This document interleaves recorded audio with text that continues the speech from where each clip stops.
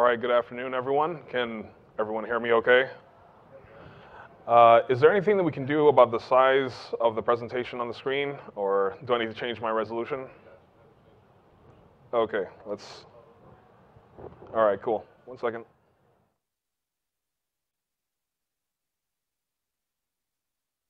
Do you recommend?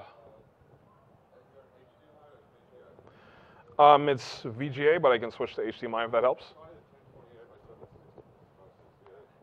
Okay.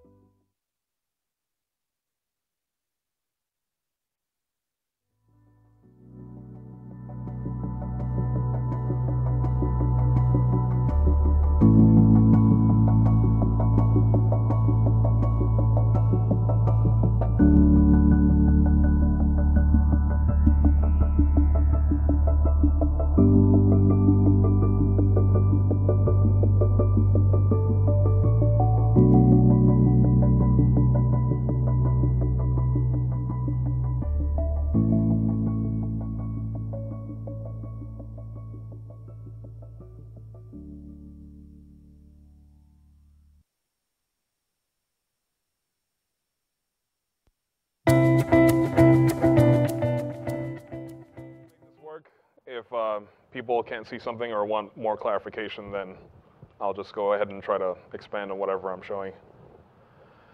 Okay, everyone, thank you for coming to the session. My name is not Arvind Soni, it's Trevor Roberts Jr.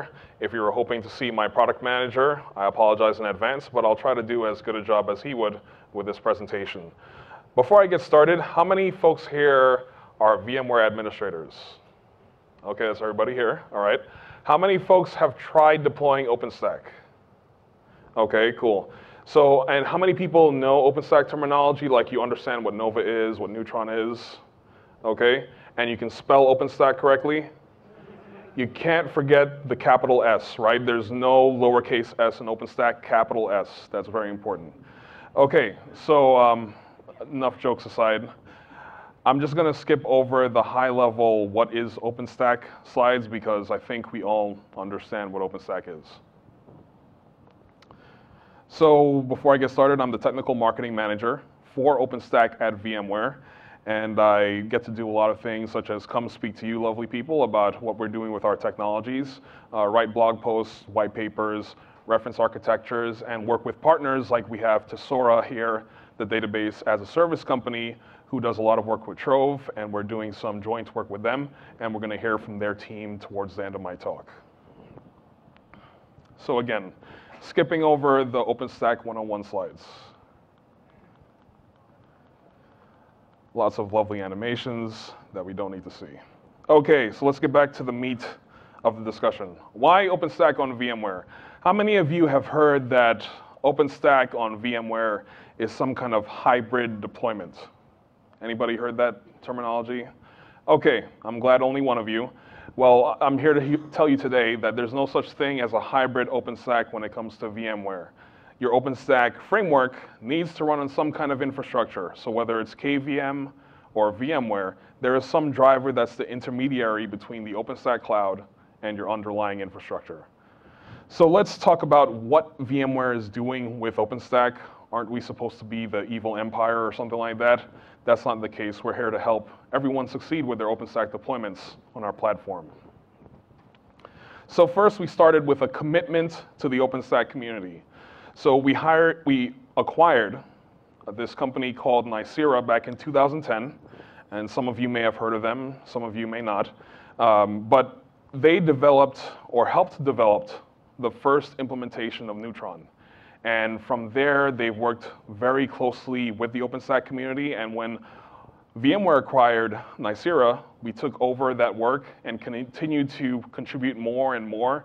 So for example, we added support for the vCenter Nova driver in 2013, the Cinder driver, and also improvements to the Neutron drivers. And in 2014, we launched a beta of our own distribution of OpenStack. And again, VMware integrated OpenStack is not some customized OpenStack code.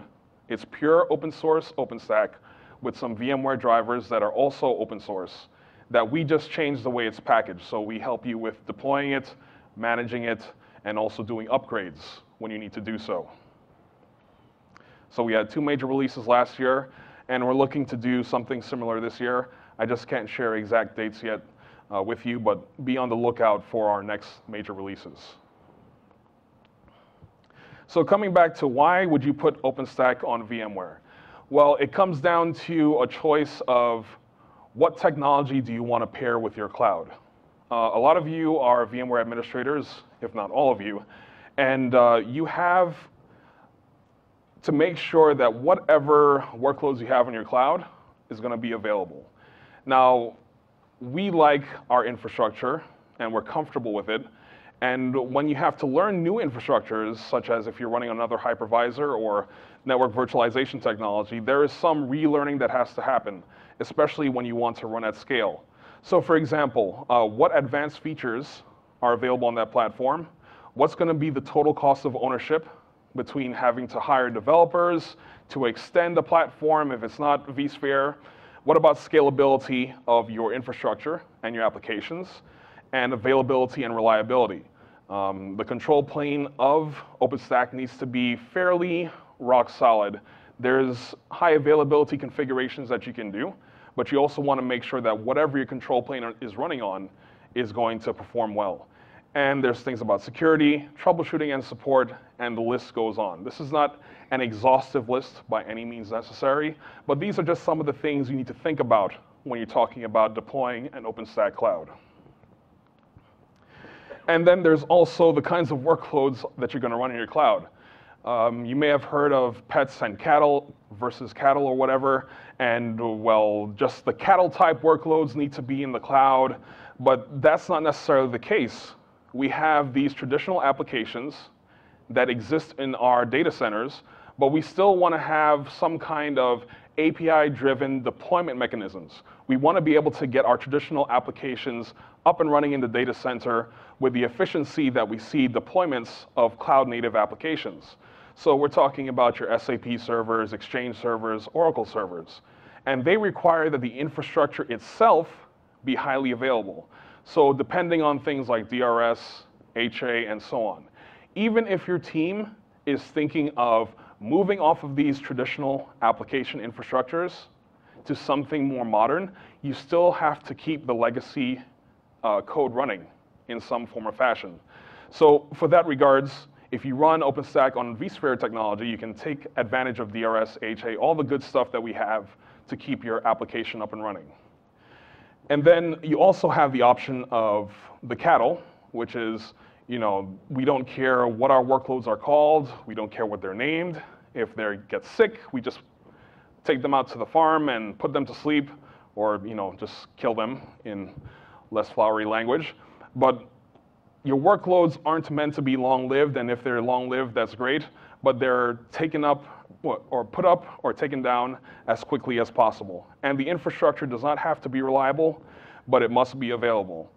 So that goes back again to your control plane needing to be fairly rock solid and available to your application developers. So think about your OpenStack cloud, the infrastructure you have to run on. It should be able to accommodate both of these types of workloads. So from a VMware perspective, what does it take to run an OpenStack cloud? If you're using our drivers, you have your various APIs, and the compute API will hook into vCenter with the vSphere APIs. The Neutron or networking API will hook into VMware NSX, and then your storage for block as well as for images, will hook into vCenter's storage APIs, whether it's VMFS on a fiber channel array, NFS on some kind of network appliance, or vSAN if you're doing software-defined storage. And then when it comes to infrastructure monitoring, how many of you are using vRealize operations? Okay, not many of you. But we have some free plugins for vRealize operations so that you can visualize all of your workloads in the cloud. So as you're deploying your OpenStack Cloud on vSphere, you can have your vRealize operations OpenStack plugin, that's a mouthful, actually show you all of the workloads that belong to each tenant. It can show you the health of your storage, the health of your control plane, and give you alerts and things like that. And I have some demos that I can show you later after I show you the database as a service demo that we can dive into depending on how much time we have left. And then last but not least, you have the capability to put those application primitives that Jonathan Bryce was talking about earlier in the week on top of your OpenStack Cloud. And that includes things like platform as a service with Cloud Foundry or OpenShift, having some kind of custom code on top, running Kubernetes or Mesosphere, or any of those solutions on top of an OpenStack Cloud. And that's all fully supported because when you're using OpenStack with vSphere, all of the APIs, all of the user experience is the same. The only thing that changes are some of the management tasks. We make it a bit easier for IT administrators. So let's talk about what are some of the deployment strategies that people approach OpenStack Cloud deployments with. First, they may think, okay, I know enough about Linux, so I can just go ahead and do sudo apt-get, Python Nova client and Nova, and all of those packages that make up an OpenStack Cloud. And that's perfectly fine, but then you have challenges as to how you're going to operationalize that, how are you going to do upgrades, how are you going to do software patches. And it's not impossible because there are technical companies that are doing this approach, but it does take a bit more effort on your part. Then there's their approach of working with consulting agencies, and they will offload some of that cause for concern with making sure all of your packages actually line up with each other, and that you, if you're committing changes to the OpenStack code, that it won't break other components that you're working with. Last but not least, there's distributions like VMware Integrated OpenStack or distributions from Mirantis or Red Hat that will automatically deploy OpenStack for you, but then you still have some management tasks. Make sure that those management tasks, the way that they implement them, work well with what you expect from an OpEx perspective. So again, we don't want to dictate to customers how they deploy OpenStack on vSphere. We support both approaches, whether it's a tightly integrated product where we dictate which hypervisor you're using, or if you want to mix and match with the loosely integrated framework. Regardless of which approach you take, VMware has open sourced its drivers. We want you to be successful with OpenStack on vSphere regardless of the distribution that you use. So on the left-hand side with a tightly integrated product, that's where VMware Integrated OpenStack would come in, where we handle the deployment, the management, and the upgrades for you. It's all in an automated fashion. All you have to do as Mr. or Miss IT administrator is just point and click through the prompts. And the best part about it is the user experience for OpenStack does not change. They still have access to the OpenStack Horizon dashboard. They still have access to the OpenStack APIs and CLIs. As a matter of fact, we are DevCore compliant, which means we adhere to the standards that the community has set up to be called OpenStack powered. And then on the right-hand side, you have the loosely integrated framework again. So you may see some symbols on here that are competitors to us and some who are partners. Regardless of who it is, as long as they want to manage OpenStack on vSphere, we're going to enable them with the community drivers that we have open source for everyone to use. So let's talk a little bit more about the distribution that I work with, which is VMware Integrated OpenStack. And we believe it's a fast and reliable route to running a production-grade OpenStack cloud. And that's my sales pitch for the day, I assure you. Okay, so I'm going to take my existing vSphere environment, and I'm going to partition it into clusters according to vSphere OpenStack best practices.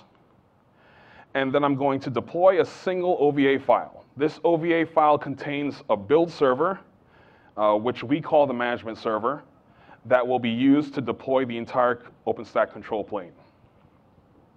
And then last but not least, this piece is optional, but we really recommend that you take a look at it, is to use the vRealize operations, vRealize log insight, and the vRealize business to do your monitoring, your log analysis, and your chargeback, respectively, for your environment. Because you want to be able to know what's actually going on in your OpenStack cloud. You don't want it to be a mystery, unless you like solving mysteries. Any one of us like getting those calls at 3 o'clock in the morning that they have to go and figure out what's wrong with the cloud? No? Just me? Oh, there's somebody in the back who we probably need to get you some counseling. But, but seriously, if you want to know what's going on in your cloud, I highly suggest checking those out. Because you're VMware customers, I'm sure you can get some kind of trial download to try them out with your OpenStack cloud when you deploy it. So again, it's a fully validated architecture, and we also have the opportunity for a single support contract. You can actually purchase VIO support. Again, VIO is free, 100% free, but if you would like support of your entire stack from OpenStack all the way down to the vSphere components, you can purchase optional support for OpenStack, just to make things a little bit easier. Okay, so let's talk about what are the OpenStack projects that are included with VMware Integrated OpenStack. We are on version 2, which is the Kilo release. And we know that's a little bit behind Mitaka, but we want to make sure that any release that we're on is fully stable, fully mature, and ready to go. This year, we'll be taking a look at which major OpenStack release we want to go to. But regardless of what it is, you can use our automated upgrade functionality. And I have one of my superstar engineers in here who wrote that module, and I can tell you for a fact that it works. When I got hired by VMware, I thought they were lying to me when they told me they were going to do upgrades automatically, because I worked with OpenStack on another platform, and I told them, you're crazy, that's not going to work. And they proved me wrong, so we got a really good team of engineers working on the interface. So at a minimum, we have Nova, Neutron, Cinder, Glance, Keystone, and Swift. Those are all table stakes. You have to have that in an OpenStack deployment. And then on top of that, of course, the Horizon GUI, Heat for orchestration, and then Ceilometer that you can integrate with Heat to do auto-scaling of your application infrastructure. And then on the bottom, we have the ties into vSphere to VMware NSX. And again, those optional management components that I really recommend that you check out. Okay, so I'm going to just round it off with some benefits of using VMware Integrated OpenStack, and then we'll get into the actual demonstrations so that you're not just hearing me yammer about how great our product is. Okay, so again, when you're using VMware Integrated OpenStack or just OpenStack on vSphere in general, you get the benefits of an enterprise-grade cloud. So you're provisioning to clusters when you're using OpenStack on vSphere, and that allows you to take advantage of DRS, HA, if your application requires it. If you have one of these modern cloud-native applications, it's nice to have, but it's not essential. But if you're trying to put those pet-type workloads into the cloud, and we actually have some customers who are doing that, you can take advantage of that technology. And then, of course, we're evaluating our OpenStack code that we include in the package so that it's hardened and running with optimal settings. So for example, there are no plain text passwords in any of our configuration files. The team makes sure that they're all encrypted, and I also have another superstar engineer from the team here who does a lot of work with Ansible to make sure that happens. All right, so no OpenStack PhD required. We say that tongue-in-cheek, of course. We know OpenStack isn't impossible to run, but there are some things that you need to know as an OpenStack practitioner in order to configure your storage correctly, to configure your networking correctly, configuring your drivers correctly. These things need to happen, and we can actually automate that process for you. And then simplified OpenStack operations. Think of the amount of work that it takes to add a cluster or add new compute components to an OpenStack cloud. It could be a little bit of an involved process. So again, making sure that your operations are a little bit easier to get through for your OpenStack cloud. And last but not least, the offering of single vendor support. And yes, the slide is now complete, so it's time to take the picture. I've been trying to linger so you guys can get your snapshots in. But seriously, having the capability to have a single vendor support so that you're able to call us for support for OpenStack, call us for support for VMware vSphere, for VMware NSX, and all of that. Okay, and yes, you can hold us to it. I have no problem leaving this on the screen. If you go to the mic, you sure can. I just want to know that vMotion, go to the mic. You're being recorded. Yes, we're being recorded. We want to get all this evidence on tape. Hi. So the VIO support, does it allow the vMotion kind of facility for moving one of the instance from one of the compute node to the other? Right, so I may not have made this 100% clear, but something that's different between using OpenStack on vSphere versus using OpenStack on another hypervisor is that we provision to clusters instead of to individual hypervisors. So the benefit to that is that your cluster has DRS turned on by, well, we ask you to turn it on. Obviously, you should turn it on. So it's taking advantage of vMotion. It's taking advantage of just DRS scheduling overall. So you're able to take advantage of that. Does that answer your question? Okay, cool. Any other questions before I move on? And for people who are trying to take this picture, going once, going twice, sold. Okay, so extending VMware integrated OpenStack. So I showed you that lovely slide of all the OpenStack projects that are part of VMware integrated OpenStack. And we get this question all the time, well, what if I want to use Ironic? What if I want to use Trove?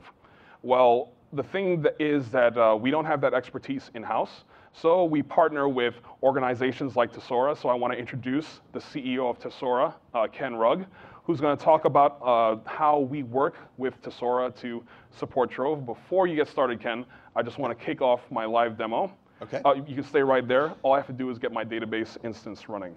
So I'm going to do a live demonstration. It's not actually up there, but I'll make sure that it's up there. First, I'm going to kick off a database instance. You'll see the output later. And now that's off and running. That is PAS. Yeah, I made sure it's hidden. So I'll go ahead and turn it over to Ken, who's going to talk about Tesora for a bit. Great, thank you. Thank you. And again, as we said, it's a big project. We're part of the Big Ten in providing database as a service. Tesora, as a company, we're the #1 contributor to the Trove project. And I think when you look at your data center, and how many of you have databases? Yeah, yeah. Generally, a lot of people have databases running. It's part of most applications. And when you look at workloads that you have to be able to run as you move into the cloud, databases are one of the challenges because in many cases you want to stand up your applications and you want to treat those applications as cattle. Databases generally want to be treated as pets. So I think one of the things that, to go back to the analogy earlier, is that one of the benefits of using something like a database as a service is it's kind of the pet minder for those databases. It makes sure they're backed up. It makes sure they're replicated across regions. Your developer just goes in and has a self-service experience where it's as if they're pulling up a VM, but in fact they're getting a cluster of Cassandra, or they're getting an Oracle instance, or they're getting a replicated pair of MySQL nodes. And that's kind of the value proposition and the notion behind this. You want to have that kind of self-service provisioning. And that provisioning, automatic, and managing that within a cloud, within an OpenStack cloud is what Trove does.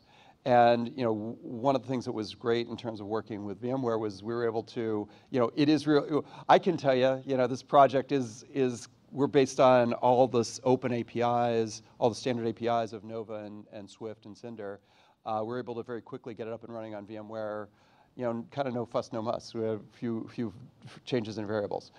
Another key thing, this is part of the whole aspect of that treating things, like cattle, but having them think that they're pets. It's not just about the provisioning. And this goes, again, it's how do you manage a database when you want to resize a database? Well, when you want to resize a database, it's not just put it on a new instance, kill the process, start it up. No, you have to move all that data. You have to attach different volumes. We manage all that. You want to make sure that databases have certain tuning parameters. Maybe you've got a whole cluster of servers, or maybe you've got a whole bunch of instances that are supporting a content management system, and you know that there's a set there's a particular profile configuration options that you use when you're provisioning Drupal or something. Well, there's a notion for managing those things at large, and you can have kind of managing them as fleets and not manage them as single instances. And that way you know that every instance of MySQL that's standing behind a Drupal instance is going to be configured the same way, it's going to adhere to your corporate policies, all that kind of good stuff. So that's a core feature of Trove in terms of managing that, and managing security and that kind of things in a consistent way. Again, one of the key things I think that makes Trove a little different than some other databases as a service capabilities, and it is that it does a lot of databases. And when you look at the list of databases, they go from commercial to open source, and from NoSQL to traditional relational databases, all the way from Oracle down to things like Redis, where maybe there isn't even some persistent storage. Maybe you're just using it as a cache. But managing these things as clusters, managing replication, all those things are different things, and they're kind of tied into the architecture of Trove. And the way Trove does that is you've got a controller, and then you've got effectively adapters for all these different databases that basically translate. If I want to tell the database to do a backup, it will use the native tools for doing a backup, whether that's the native backup capabilities for incremental backups for MySQL, or the backup capabilities that Oracle provides at a commercial level, or the things that are coming out of community or commercial offering here. So I think that's, again, one of the key things, is it gives you that kind of broad-based support. Again, database as a service is an interesting thing, because when you look at it from the application down, it looks like infrastructure. And so therefore, I think we fit very nicely into the OpenStack world. From the infrastructure up, it looks like an application. And that's why it's a really nice fit to work together with, with the VIO, because we're just treating the rest of the infrastructure down below as if it's OpenStack, because that's what it is. Right. So I'll let you go to the demo. Yeah. Okay. You don't need that. I might be tempting fate a little bit by doing a live demonstration at OpenStack Summit. People tend to crash and burn more often than not. Let's see if my screen shows up now. All right, I might have crashed the screen, but let me go back to my preferences and change if I'm mirroring displays.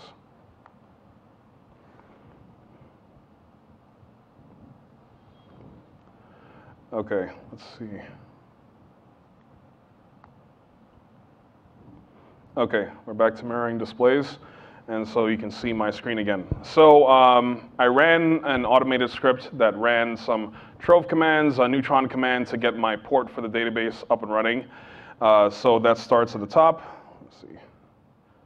Where I created my neutron port for a specific IP address that my application is looking for. That's bad practice if you're looking at 12-factor app architectures, I know, but for the purposes of my simple demo, I specified a hard-coded IP address. And so then I took that neutron port ID for that IP address and included it when I created my Trove database instance.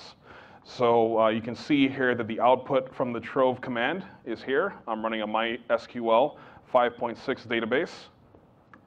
And if I look at the Trove list, I should see whether it's running or not. It's active, and I also have my Nova list. I can see my web application. It's kind of hard to see that with all the jumbled up text. So as Ken mentioned before, database as a service, Trove, is just consuming OpenStack like we normally would. So when it deploys a database instance, it's actually creating a new instance that's named after the Trove database. And then I also have my web application called Web App that is going to consume that database. It's a simple Django application that's going to be making a list of items. So from my IP address of my web application, I have a floating IP. So I go to my web browser, and if I try to access that web page, the site cannot be reached. So let me go ahead and start my Django application. So I'll just log into it real quick.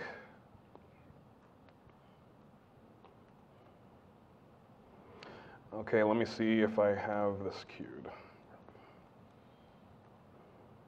Okay, so I'm just going to go ahead and log into my Trove or my MySQL instance. Okay, so the Trove instance is up and running. You can see that I went with the IP address that we specified before, and I'll just do a show databases, just showing you that nothing is there except for the Django database that I asked for. So I'll go into that. And nothing is there if I try to do a show tables in that database. So let's go ahead and initialize our application.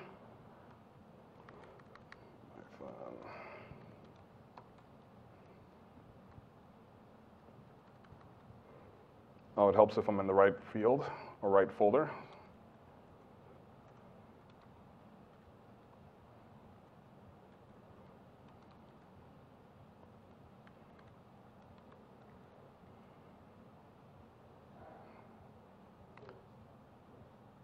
Say it again? Oh, the database name, okay. Oh, yes, thank you very much.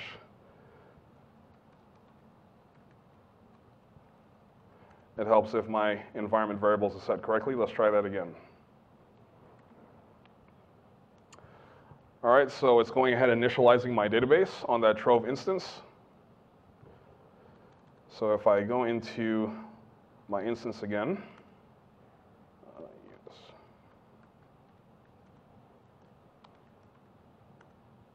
I can see that my tables are now created. It's not just an empty set.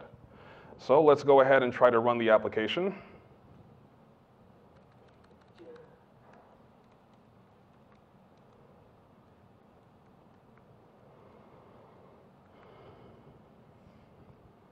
All right, so my Django application is running. That means it detects the database correctly. And if I go back and refresh the screen, I'll see my application is now running. So I can enter welcome to OpenStack Summit. And it's showing up everything that I enter into my to-do list will show up on the page because we're correctly accessing the database. Any questions on how to get database as a service running or any questions on VMware integrated OpenStack in general? We have the Tesora experts, we have VIO experts, VMware experts in the room. We'd love to hear whatever questions you may have. And if you have questions, please queue up at the microphones so we can get them on recording. So the VMware integrated OpenStack, the compute node doesn't run on KVM, it runs on ESX. Yeah, it runs on ESXi, yes. Okay, thank you. Okay, as you have the questions, please keep on coming to the microphones. We'd love to everyone to hear it. Yes. What kind of licensing would I do to get VIO working? So VIO is 100% free. So as long as you're licensed for vSphere Enterprise Plus, you can start using it because we make use of the distributed switch. Right. So it wouldn't work on if I have Essentials or Essentials Plus. If you have what? Essentials? We're trying to come up with different licensing schemes to support VIO. So if you leave your business card with me afterwards, maybe my product manager can get in touch with you about what we're trying to do. And the support would also be for the kind of OpenStack that I'm running. So if you purchase support from us, it's $200 per CPU per year, which is fairly decent compared to consulting dollars, for example, from another company or any other company. All right, thank you. All right, thank you. Question? Yeah, if I'm going to also be talked into or get interested in all the additional management tools like VRA and those, why even then run OpenStack underneath the covers if I can do all of those same things with those tools? Okay, so vRealize automation, it depends on the use case that you're looking for. So when we talk to customers about which tool they want to use, whether vRealize automation, VMware integrated OpenStack, or both, it depends on their use cases. So if their end users are used to this blueprint, I just click and I get everything done for me automatically. then maybe vRealize automation might be more along their lines. But if you have developers who are used to those cloud-style APIs, they want an AWS experience in-house, that's when you start looking at OpenStack, and you may have developers already asking, well, I do it this way in AWS, so I don't want to deal with these VMware tools because they're legacy. That couldn't be further from the case. We're fully able to give those cloud-style APIs in-house with VMware integrated OpenStack. And then you have some organizations that want to use both use cases, like they want to do their dev and test on OpenStack, for example, or they have some organizations within the company that use OpenStack for production, but then they may have other organizations that want to use the vRealize automation capabilities. So it really is down to your use cases. Thank you. Any other questions? Okay. Oh, you okay? Can you run this against nested EXA? In production, we don't recommend that just because, hey, it's nested ESXi. That being said, if you want to do some testing in-house, that's fully possible. But again, I wouldn't recommend that in production. Yes? Do you need NSX in order to do neutron security groups? You need NSX to do neutron security groups. And let me explain why. So I'm never going to knock the efforts of the community because Neutron is a great reference architecture as it is, and the community is going to keep on improving it. But for some of our customers who have gotten to a certain scale, VMware NSX tends to be a better fit just because of availability of layer 3 services, the scaling out of the firewall, and all of those things. So if you get to a certain point with just using Open vSwitch and all that stuff that is not giving you the scalability that you require, that's when we recommend checking out a network virtualization solution like VMware NSX or the other solutions that are on the market. Specifically with VMware Integrated OpenStack, you can start very small with the virtual distributed switch without VMware NSX, but you're not going to get the security groups and the other things that you're looking for. So we recommend using VMware NSX for those things. Okay, any other questions? Do we have any questions about database as a service? I have the two foremost experts here in the room, so please show them some love too. Any questions for them? Deafening silence. Okay. Oh, I guarantee you, as your administrators, or sorry, as your developers are continuing to work with OpenStack, they're going to want simplified means of deploying databases to support their applications. Sure, you can do things like Vagrant and Terraform to stand up a database, but there's going to be a lot of care and feeding in those automation scripts to get MySQL deployed. And then what happens when you have to go to another version and then you have to redo some of your tooling? So a tool like Tesora that is going to automate all of those items for you, not just the deployment, but the care and feeding and the lifecycle management is really going to be a benefit to your developers. So if you haven't checked out Trove in your deployments, I highly recommend checking it out. When I saw how much magic it was to deploy a database, I couldn't believe that I used to do it manually. So thank you guys for that solution, and I really recommend you check it out. Any other questions? Okay, so at that case, I'll wrap it up for now. And if you want to ask me questions that weren't on camera afterwards, feel free to do so. I'm going to stick around for a few minutes, and otherwise enjoy the show. Thank you guys.